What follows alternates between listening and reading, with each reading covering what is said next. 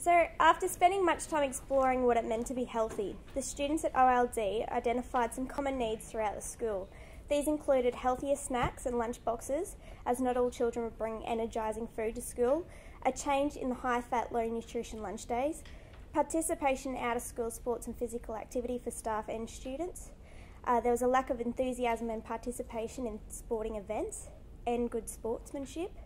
Students often leaving before the end of various carnivals, some children neglected to wear house colours, and students mentioned a need for consistent and explicit coaching for athletics events.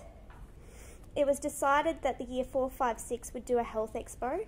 This was the overarching concept, but was formed by many smaller concepts, for example, soapbox speeches, brochures, posters, art pieces, guest speakers, demonstrations, mini lessons, a play, videos, songs, talks, mascots, health food test tasters, and a treasure hunt. All of these forms of persuasion and advertising were designed and created by the children. This problem was to be solved for the whole school community, to improve the attitudes of the school community and persuade them to continue growing as health ambassadors. The other focus was on changing attitudes of staff and creating an environment where everybody was on the same page. The first key point about teaching and learning that we had to do was empathise with others to see things from their point of view. So, for example, that children's lunches were not necessarily the child's problem, and the education had to be deeper than just teaching the students, but it also had to go home. The messages had to go home to parents about health and well-being too. Teachers do find, as you can all appreciate, the ongoing problem of time, and sometimes physical education and health do get put to the side because it's the easiest thing to put to the side, I guess, and that not all students are strong in academics, and therefore they needed a time where they could feel successful. We did the 100 ideas. We then selected, after 24 hours, we selected the 5 to 6 most popular ideas that stuck with us. We did the so what and the yes ands with those ideas, and within this time students were able to express their ideas in a way that showed a more developed way of thinking. Students were able to pursue projects that they not only designed but were passionate about. Children loved working on their Health Expo projects, and for the first time they could tell me why it was so important that they were learning the chosen curriculum.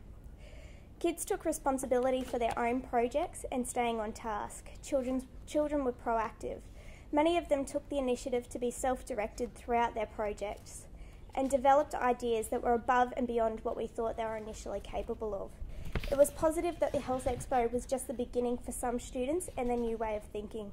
Students were also supported each other and developed their projects in a meaningful way.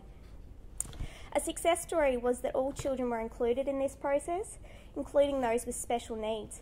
All students were able to relate to food and physical education, so there was a strong common element to learn about and work from.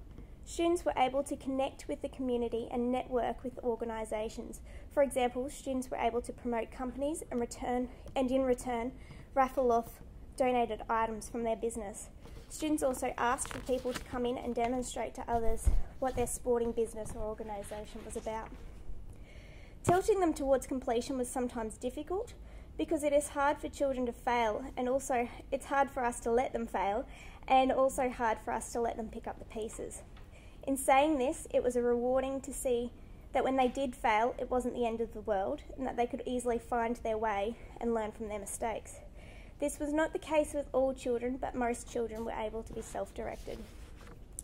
Our troubles was with not just the planning, I guess, we could have spent some more time there, but with the ICTs. At the moment, we've just finished relocating our library. So a lot of our library was in storage, our technology was in storage, and we had our APRE away, who is usually great at assisting us, and our teacher librarian, was also busy working with the relocation of the library, so that was a bit of a difficult one for us. So where do we go from here? As a result of design thinking process, we've seen dramatic changes in our school community. Where we want to go is parents meeting about a sports committee, so a parent committee, role models, a website on our a page on our website for our staff role models. You can see some of them there. Fitness the Musical 2012, a walk for water, free dress days to raise money for sports equipment, visiting speakers to discuss health and nutrition, a festival stall at our next festival, fit stations that are permanently set up, a giant whole school sports day, that's just about fun.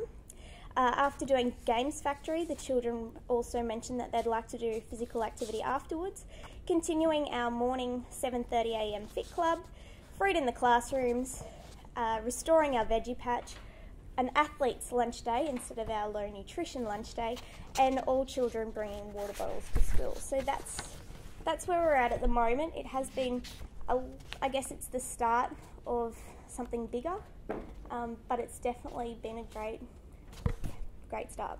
So that's us.